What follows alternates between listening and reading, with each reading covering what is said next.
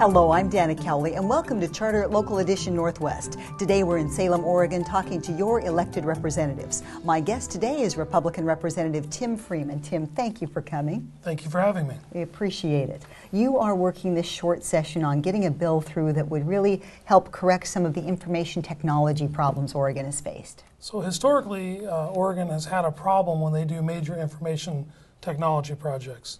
The bill that I've introduced seeks to look back at all those projects and find out what's going wrong, what we're doing either in the way we pass the legislation or what we're doing as part of the procurement process.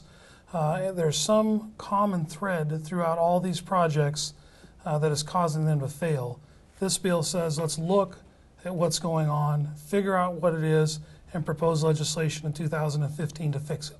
In drafting this bill, have you come to any conclusions from your research? Well, I think there's some common threads amongst over the last 12 years or so of about 8 major projects that have failed, but nothing that is super definitive. So again, the idea of the bill is not to start with a preconceived notion of what the problem is, but really to look at and find what it is we don't know. The chance of getting every single one wrong and failing every time is about equal statistically to a chance of getting everyone right.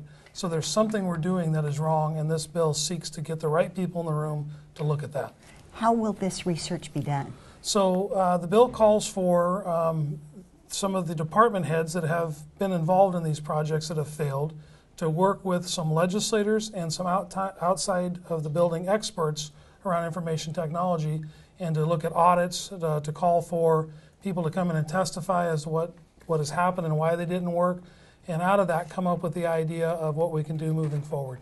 And you're also working on a bill this session that would help some schools keep their Native American mascots. Yeah, throughout the state we have a very few schools, but schools that have had long histories of having Native American mascots that through a ruling of the Oregon Department of Education now are required to change their mascots.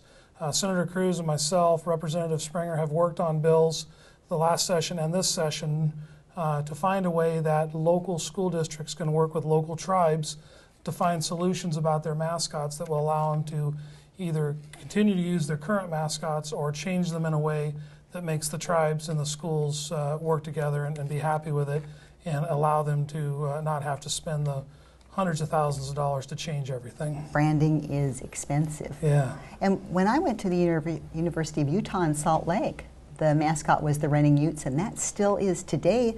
The Ute tribe likes that promotion.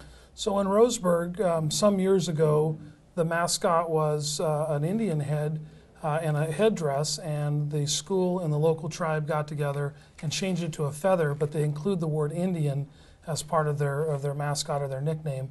And that's really what the controversy in Roseburg is over the name Indian.